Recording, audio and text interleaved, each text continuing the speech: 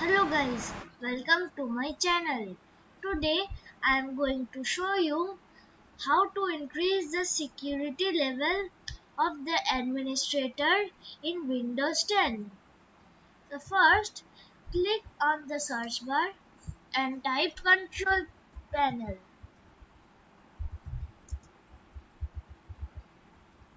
Then click on open here. From there, click on the large icons option. Then click on the user accounts.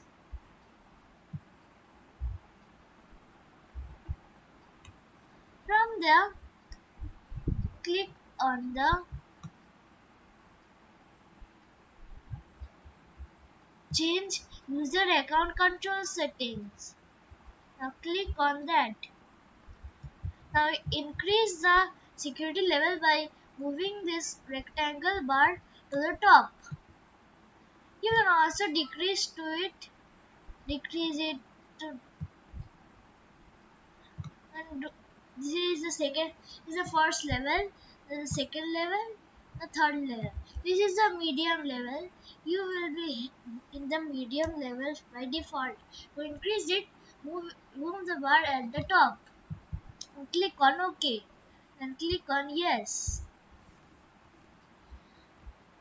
The security level will be higher. Thank you guys for watching this video.